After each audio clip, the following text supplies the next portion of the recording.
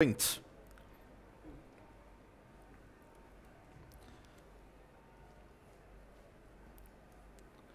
Asif moves up. Winked the last one.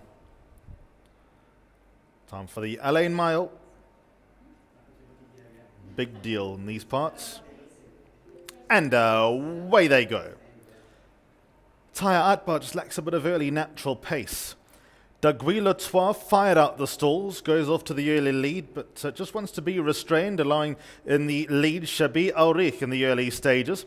Then comes Sanadu, gets up handy. Asif is in the orange sleeves and cap. Daguy-Latois sits just off them. Winged and Oxford race about 3 lengths off the leader. Taya Atbar is at the end of the field at the corner turn, 1,200 meters out. Leader Shabih Aurich got it, but Asif at the outside improved at that corner turn, now gets into the lead. Sanad races about 2 lengths down. Then we go further 2 lengths away to Daguy-Latois. Oxford races at the outside of Winked, and Taya Atbar has got a lot of work to do as they continue along down the side of the course towards the final 800 meters. Asif at the outside showed intent for the lead. Sanad won't hand it to him all that easily. Then comes Shabih Aurich against the inside. Daguy-Latois travels well enough despite being a little bit deep. A few lengths away to Oxford and Winked. They've also got some work to do. Taya Atbar has got a mountain to climb towards the final 700 meters. They go now, and the leader is Sanad. Sanad picked things up with Asif being in second. Daguy-Latois travels sweetly in the yellow colours. Then comes Shabih Aurich over towards the inside.